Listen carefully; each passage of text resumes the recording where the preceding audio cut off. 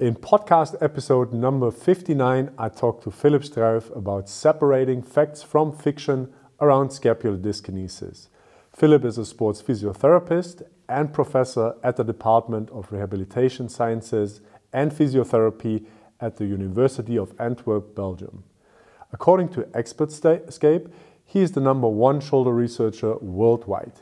He teaches shoulder courses nationally and internationally and has created an online course together with us called Rotator Cuff Related Shoulder Pain, Separating Facts from Fiction.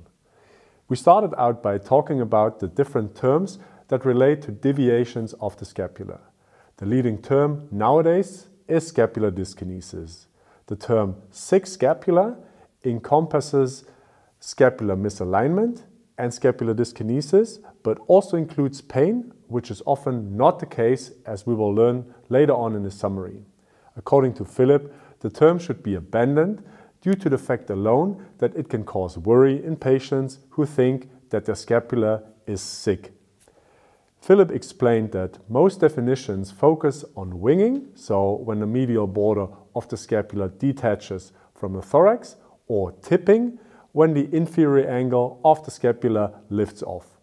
Furthermore, the subjective observation of a non-smooth movement of scapular upward or downward rotation is also described as scapular dyskinesis. Next, we talked about normal movement of the scapula in relation to the humerus.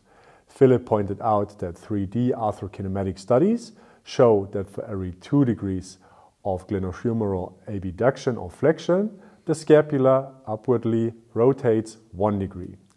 There is no setting phase like assumed a few decades ago. After 90 degrees of elevation, the scapula tilts posteriorly about 10 to 15 degrees. It also internally rotates, so it detaches from the thorax. If we move into abduction beyond 90 degrees, the scapula has a tendency to externally rotate, so it moves towards the thorax. Our next topic was the prevalence of scapular dyskinesis. Surprisingly, meta-analyses calculated an average of 48% in the healthy population, which is surprisingly high. In patients with shoulder pain, it's a bit higher with 60%. In general, it appears that people who sustain high loads on their shoulders display scapular deviations more often. This is true in overhead athletes, but also in office workers. We then moved on to one of the big discussion points regarding scapular dyskinesis.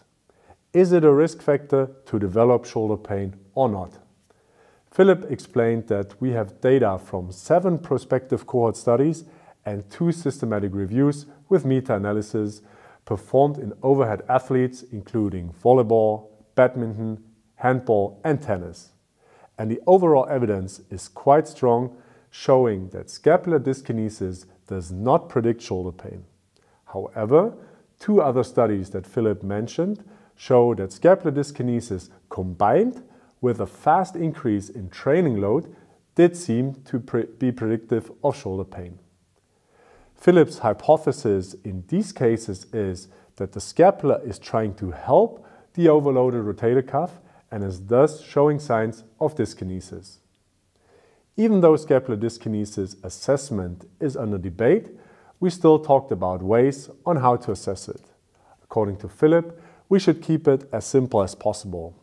He recommends visual observation, rating the presence of scapular dyskinesis as yes or no in shoulder flexion to maximal elevation. Secondly, corrective tests such as the SAT or SRT, if positive, can give an indication that there is an issue with the cuff and not the scapula, and that strengthening the cuff can have a positive influence on shoulder pain. Third, he recommends simple strength testing for the trapezius and serratus, for example. We also briefly talked about the validity of scapular dyskinesis testing in comparison to 3D tracking systems.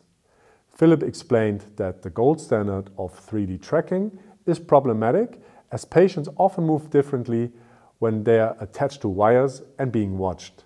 The classical bone pin systems have limitations as well, as the bone pins can cause pain and the skin is fixated as well, so the scapula cannot move freely.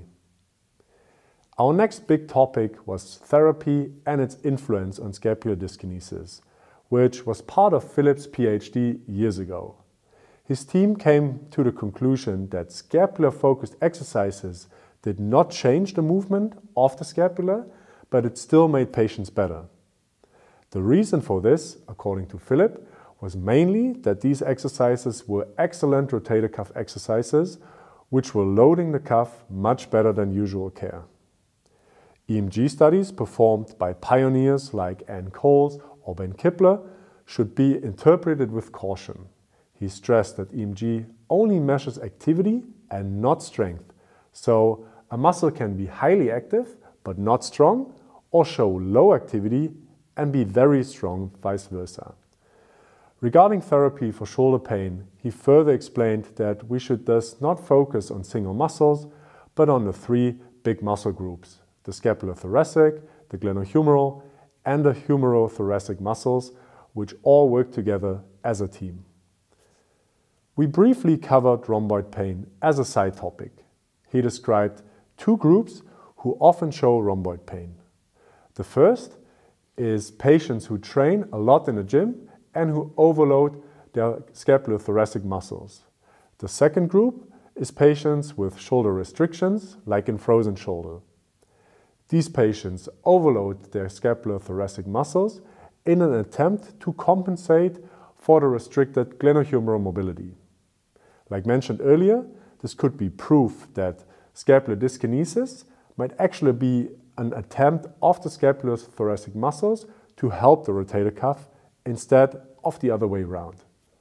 At last, we also talked about situations in which the scapula might not be moving enough, like in post-op situations. According to Filip, scapular mobilizations might be a way to get the shoulder moving in case active movements are not possible, such as after rotator cuff repairs or in patients who just got a new prosthesis. In summary, however, Filip stressed that there are other areas in shoulder rehab and assessment than a scapula that we should focus on, such as our communication strategy, to just name one. All right, so this was a brief summary of podcast episode 59 with Filip Struyf. I hope I could raise your curiosity to listen to the whole episode and to learn more about scapular dyskinesis. If you would like to have more resources on this episode, head to physiotutors.com, where you can download the transcript and infographic. And if you want to dive even deeper into the topic, make sure to become a Physiotutors member and to download our app to watch the upcoming masterclass with Filip on frozen shoulder. Filip also created an online course together with us called Rotator Cuff Related Shoulder Pain, Separating Facts from Fiction, which has received a lot of praise and only excellent reviews. So make sure to check it out if you want to improve your knowledge and skills in shoulder rehab. As always, thanks a lot for watching, and I'll see you in another video. Bye.